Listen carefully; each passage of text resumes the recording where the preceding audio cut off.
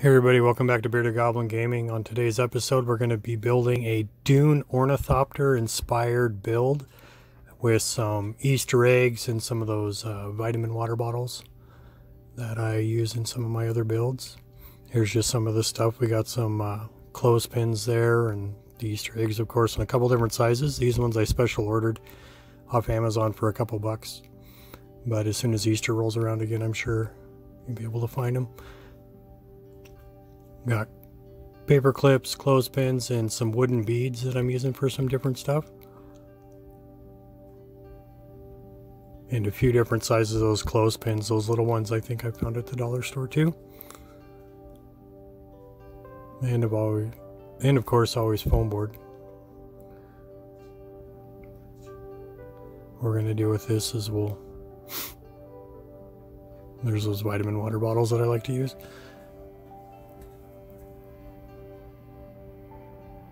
And just one of those rings cut in half for the actual cockpit front part. Just kind of making a quick measurement for filling the inside of the egg with foam, just so it has a little bit more meat for the sticks and wings and stuff to stick into.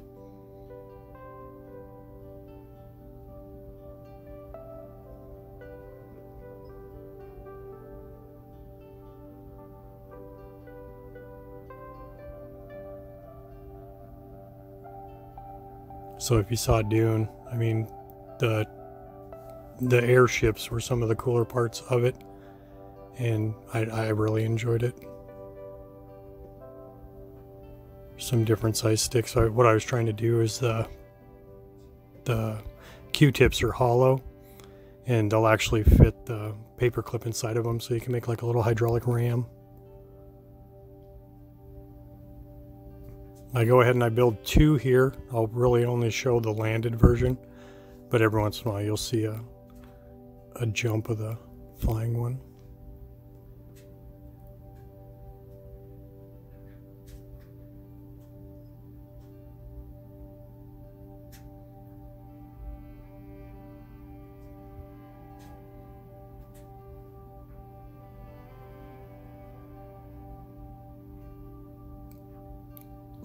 Just waiting for the hot glue gun to heat up. And a lot of this, so a lot of my cardboard is small single corrugation cardboard from those 2-pack boxes from the big box stores for cereal. Comes in pretty handy. I got a large box that's just full of broke down container boxes and things that I save.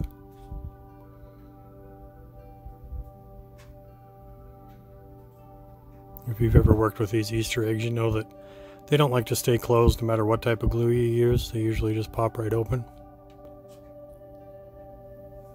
There's that canopy top. It makes it look like a old helicopter bubbled front end.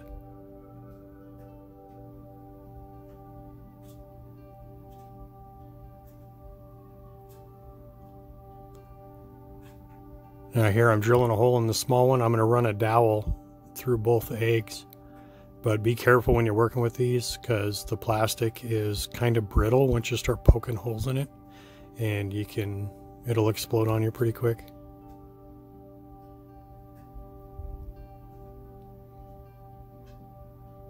Yeah, if you use your imagination, it looks almost like a little bird.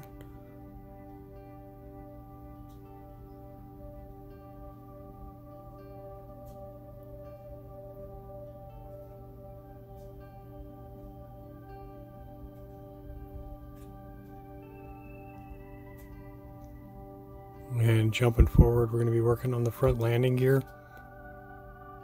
Just using that little pin vise, but it doesn't take long before I decide to jump right over to the drill.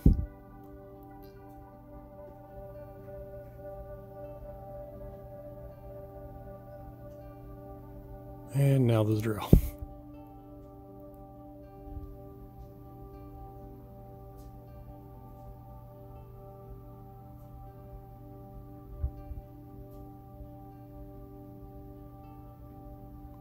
So I'm just putting an angled hole in these front feet for the paper clip to fit in, and then I'll fit a piece of the Q-tip stem over the top of that just to give it a little bit more mass.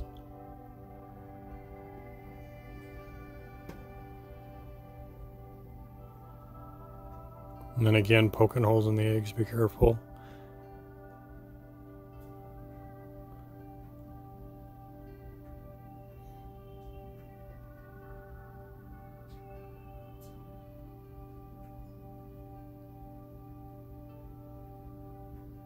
Not sure why the video is so jumpy.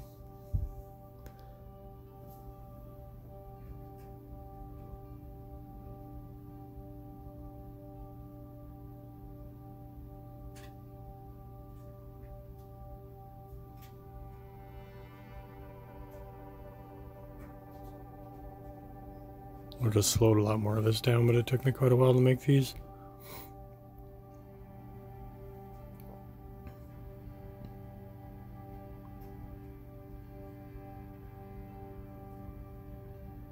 I was planning on doing a base for the landed one, and I still might, but with a little prop in the back, it doesn't take much for it to stay up.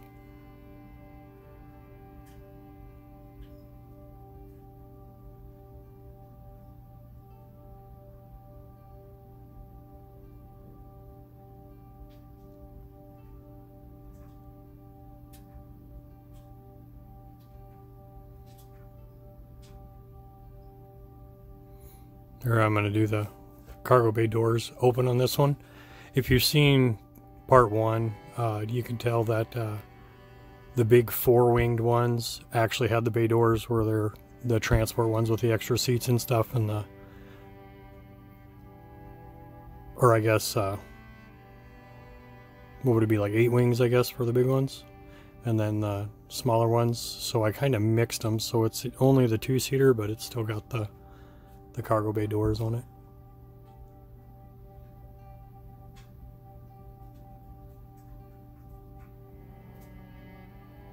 Still need to work on my framing, apparently.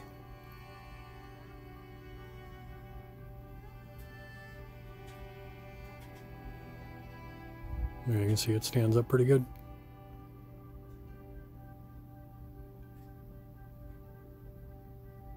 Here we are with those wood beads. The small, I think it's an 1/8 inch dowel, fits right in there, just about perfect. With a flying one, I still had to drill holes into the egg itself so they wouldn't pull down on the bead so bad. I'm trying to figure out, the front canopy piece was off center, and everything, you can see everything's just a little bit off.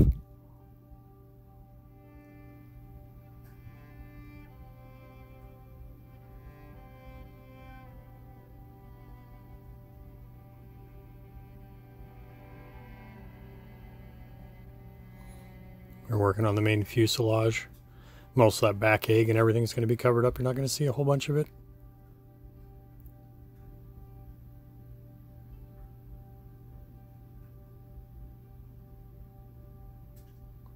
I had a fairly good idea of what I wanted to do in my head. A lot of the panels and everything are really what took up a lot of the time.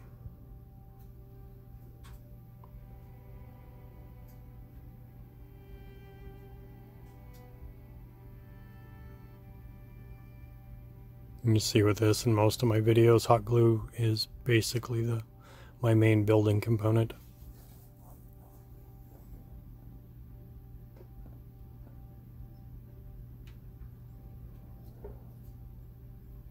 You can give that tail a little bit of a taper. I probably could have gone a lot shorter with this, but the longer design I thought looked a lot better. Looks a lot more dragonfly than the short.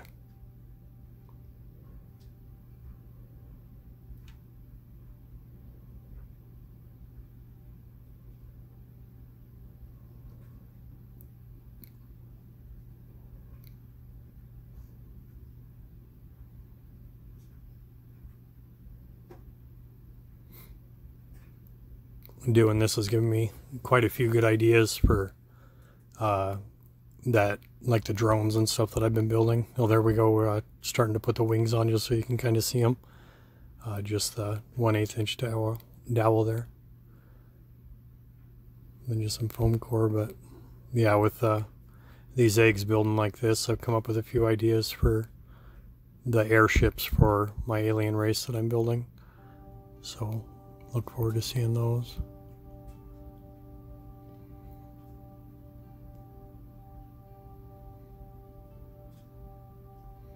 Went and lost my ruler again, so I'm actually using a yardstick to cut all these for sizing.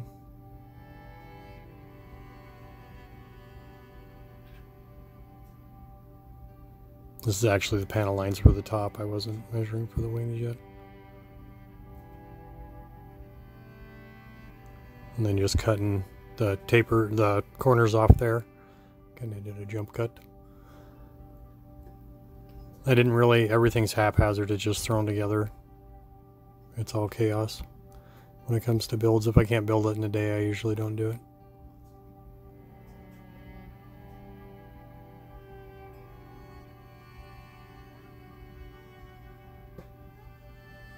Taking that foam board and just building out the body and giving those bug eyes a lot closer.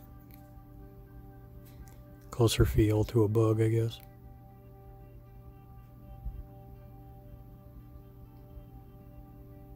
Apparently I need to build a box so my arms stay in front of it.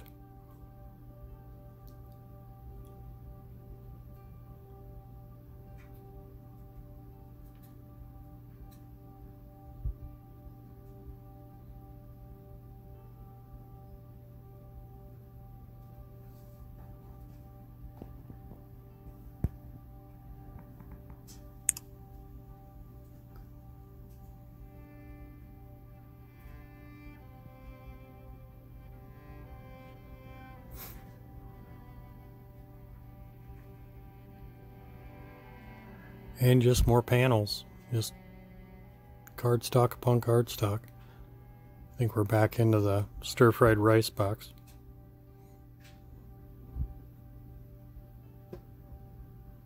Trying to figure out what I'm going to do to fill that gap.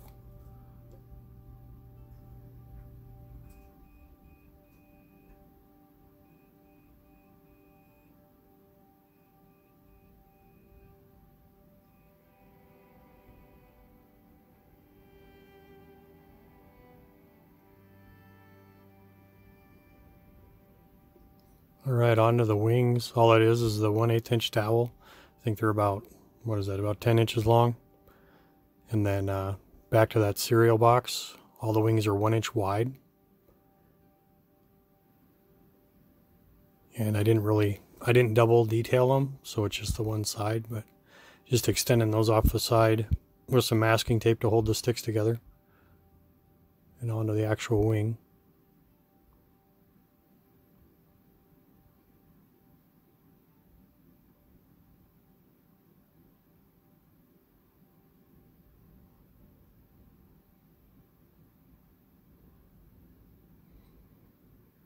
And just that same shape for the wing, just again. And then just cut an 1/8 inch off the back of the strip, and then cut it into smaller panels. And then every little piece that I cut off to make the gaps in between, I use those as those little bridging pieces. This was the most finicky part of the whole build, is just adding all these little things.